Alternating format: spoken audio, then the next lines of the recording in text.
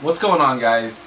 I wasn't planning on making another video tonight, but after reading this article, I felt like I kind of needed to share it, especially with the community.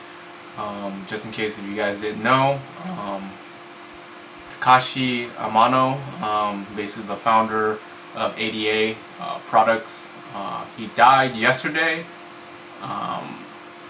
and that kind of took me by surprise. I've seen his work and him throughout the videos, in the past couple years, and he was a healthy dude. Definitely, he was older, but he died at 61, and 61 nowadays is fairly young. So it's definitely shocking. I know that he's gonna be missed in the community. I don't even know if it's going to be the same. I know that he has a lot of apprentices and just good students, but having him not around, you always have kind of the notion of, if Amano was around, he could have done it better, or how would he do it? It's always that shadow that you're going to be always following, where he's going to be a legend, and he is. I mean, definitely, for sure.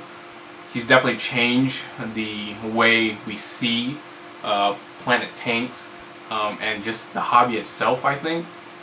For me, the first time I've seen ADA, it was amazing. I mean, that's the only thing that can really come to my mind right now, is just how can you take nature and put it into a container, or just something so small, or even a decent size, and make it so gorgeous. It's amazing. And not only the method of putting that in there, but also all of the products are just top quality. I don't know if you know, but Japanese companies, they tend to strive for quality, and if you ever get a chance to own an ADA tank,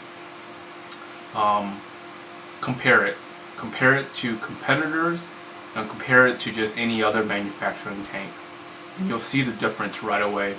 When I bought my very first ADA tank, it blew everything else out of the water. It's simply just simply built. They use very little glue, not in terms of low quality. They use just enough to seal the glasses together, and the cuts are just perfect. And again, all my words can't really justify it. You have to actually see it in person and actually own one to say, wow, this is something else. And definitely ADA changed that in terms of the aquarium hobby. So definitely he's going to be missed. I kind of just wanted to share it with you guys, if you guys already didn't know. And let me know what you guys think, and how did he, I guess, impact you? How did he, or even ADA as a company, impacted you for your hobby? Has it changed the way you think about aquariums? Because for me, when I started, I kept fish only. Then I went to planet tanks, and me doing the noob stuff that I normally do is just whatever, right? Buying left and right stuff, just putting random stuff. I didn't really appreciate the simplicity and just the basic, just getting a few plants here and there, and just getting a couple nice hardscape going can really just make a difference. You don't even have to fill it in completely with random stuff. It's just keep it simple, and there's ways that you can just kind of manipulate to make I guess your perspective a little different. So anyways, rest in peace, Mr. Amano. You will be missed dearly. Let's take a moment of silence as we say goodbye.